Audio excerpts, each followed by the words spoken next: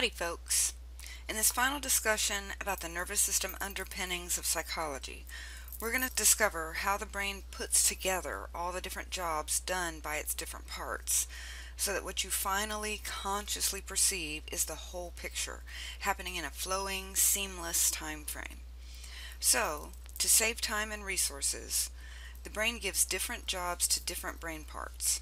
But to make sure you can act and interact effectively with the world, the brain hides all those separate activities and only shows you consciously the final product, the pattern and meaning the brain has ultimately interpreted from all the separate pieces of information. Now, you already know the cortex is divided into its 8 lobes, 4 per hemisphere. You already know that the lobes are specialized for different things, but you may wonder why we need 2 of each kind of lobe. Well, the processing tasks of the paired lobes are different in each hemisphere. For instance, the left temporal lobe, as you know from Wernicke's area, is specialized for processing language sounds.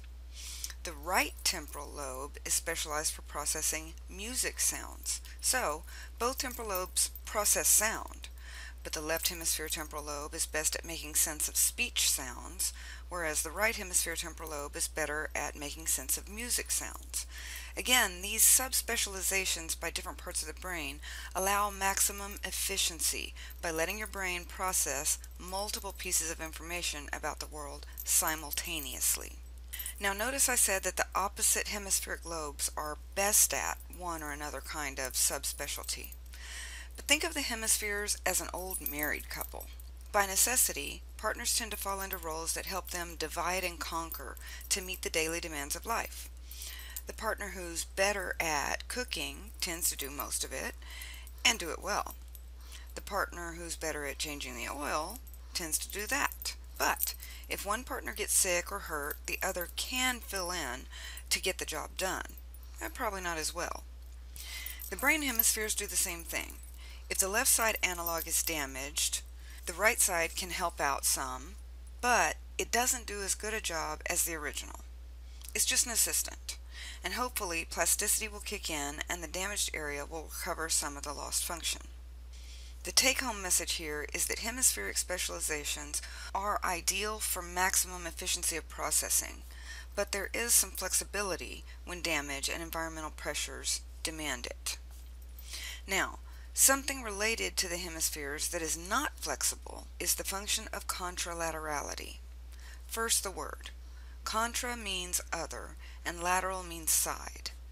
Your brain is set up so that the right side of your body is controlled by the left or other side of your brain, and vice versa. One idea from evolutionary psychology is that we're designed this way so that when we fight, say we're right-handed, the side of our brain responsible for that dominant side of our body is away from the fight and relatively protected, because it's less likely to be facing our opponent and potential damage. But the question here now becomes, if the 2 sides of our body are controlled by different sides of our brain, then how does the right brain know what the left brain is doing? How is it that we never notice this separation of control, and instead our experience and control just seem smooth and seamless?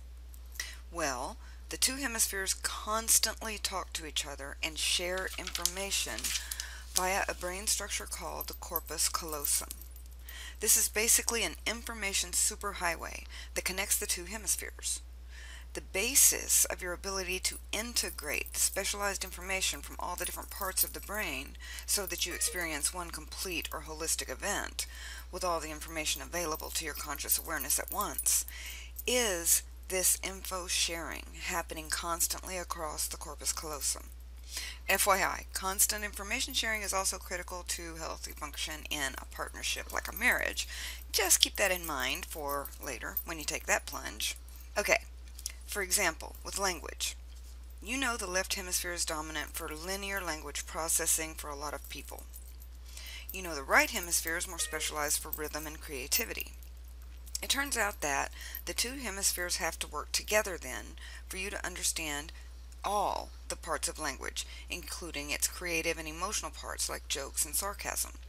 The left brain processes the words, but the right brain processes the creative use of the words. So, people with right hemisphere damage often lose their ability to get jokes or to understand when someone's being sarcastic. Now, you can easily tell the difference in my meaning when I say, yeah, right, versus, yeah, right. A person with right hemisphere damage would likely interpret only the literal word meanings and therefore would take both phrases as conveying agreement. That's inconvenient. Now, there's another really interesting kind of brain damage that has told us a ton about both hemispheric specialization and contralaterality. And this, in turn, has an effect on our cognitive processing, the way we think. When the two hemispheres can't talk to each other, it interferes with our normal thinking processes.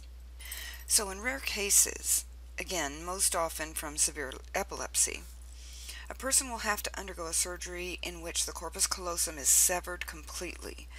This is done in order to stop the electrical misfirings from traveling from one hemisphere to the other and triggering a grand mal seizure. In these cases, the two hemispheres are still carrying out their specialized functions and their contralateral control, but they can no longer tell each other what they're doing. No more corpus callosum information highway. These patients are often referred to as split brain.